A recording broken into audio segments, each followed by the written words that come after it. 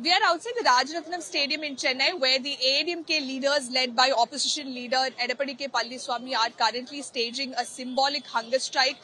This is a hunger strike that will go on till 5 p.m. and the AIADMK leaders are staging this against the DMK government, seeking accountability from the DMK government over the Kallakurichi Hooch tragedy. At least 63 persons have died so far, one of the worst tragedies that the state has witnessed so far.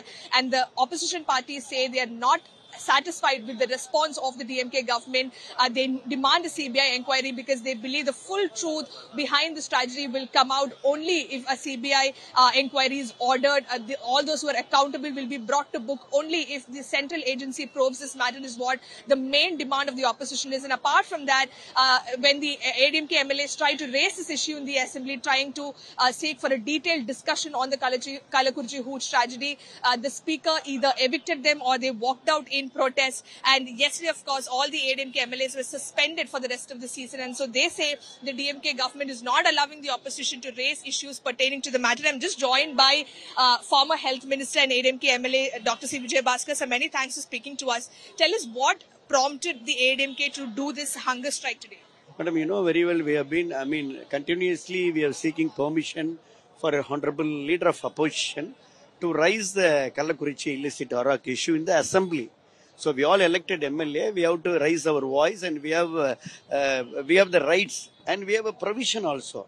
Continuously, Honorable LOB is seeking, but we have been eliminated 2 times. And yesterday they suspended all the AIADMK MLA for an entire assembly session. So we have no other go that we are coming to the public forum, and by the way of protest, and not by the protest, by the way of hunger fast, that we are raising our voice, and we are exposing the state government system failure to the public forum. This is the agenda. So the government says we have transferred the probe to the CBCID, and the CBCID is a competent authority to bring out the truth. So what is the need for a CBI probe is the question that the government is asking. You definitely, it's a right question, but it is not the first incident, But already the same incident happened in Chengalpattu district, Marakanam. At the time, Honorable LOPL visited. At that time also, it's a very big tragedy, more than 24 deaths. So at the time also, the government made it a GO for CBCID. There is no outcome so far. Again, the same incident happened. Now, the very big tragedy, as he told, it's a very big tragedy. And they have to find out the cause and root cause of the methanol distribution. It is definitely, it will not, they arrested some 20% who all, they arrested the retail person. But they have to find out the root cause. That is very important, that where it is from, and who all involved, who all influenced, and what is the network of the methanol distribution. So, and Honorable CM also told it has been from Tambram, and some sources are telling it is from Pondicherry. So 2 state involved mean definitely the state agency cannot do it, and we are not trust on the state agency. Definitely CBI has to inquire.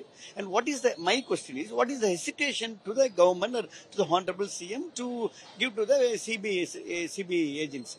One last question, sir. The government says they are ready for a full discussion. In fact, the Chief Minister gave a very detailed answer about the Kallakurichi Hooch tragedy. But the opposition, they say, is deliberately trying to create problem. Is that the case? No, definitely not, madam. I deny this, madam. My question is, there is no record, that they have to give a chance for the LOP at least 1 hour to record our view. But so far they are not done. There is a provision in the Ottivaipu Tirmanam. They are not done. The former speaker is here. We know the rules and regulations. This is a very public issue, very big tragedy. More than 62 deaths happened. So that, of course, was Dr. C. Vijay Bhaskar speaking to India Today, saying that what is the hesitation for the DMK government to transfer this investigation to the CBI? Why are they opposed to the truth coming out is the question that the AIADMK, of course, is asking at this point in time. Ruling parties failed to do. They are creating some political gain from this incident, and they are trying to shadow the incident to the general public. That is what we are trying to create every day. Before the question hour, we are trying to discuss this issue. But the Sabha repeatedly, adamantly, they are not giving time to discuss this issue. That is what we are here. And what are the demands, sir? Because the Chief Minister says we have immediately taken action. Officers have been transferred, suspended. Probe has been transferred to CBCID. 20 persons have been arrested. So we have been proactive in taking actions, what the Chief Minister said. So that is called the Dravidian model. So there were a very big issue had happened.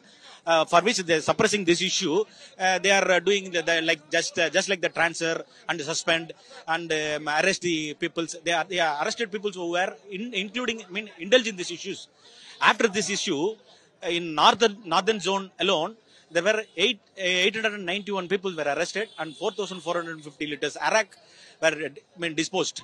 So that shows there were enormously selling this arak, illicit arak, all over the state.